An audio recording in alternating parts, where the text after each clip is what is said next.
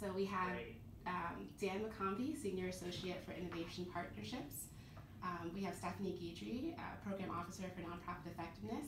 Myself, Andrea Madu, Program Associate for Nonprofit Effectiveness. And we also have Paul Grogan here, our President and CEO of the Boston Foundation, who has a couple of words he'd like to say to you.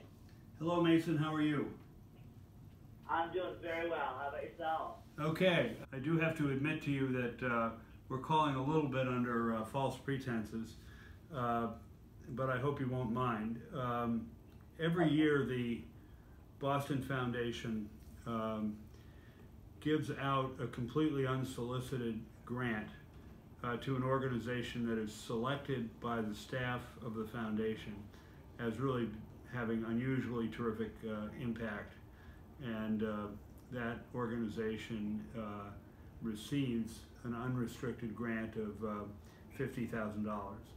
And I'm pleased to inform you that this year the staff's, I think, overwhelming vote was to recognize the Massachusetts Transgender Political Coalition as the Out of the Blue grant recipient for this year.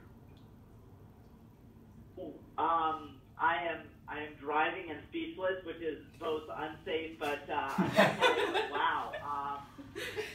I am honored and touched, and I do not know what to say other than I feel like I should maybe pull over. Shed some tears of appreciation, because this is amazing and truly out of the blue.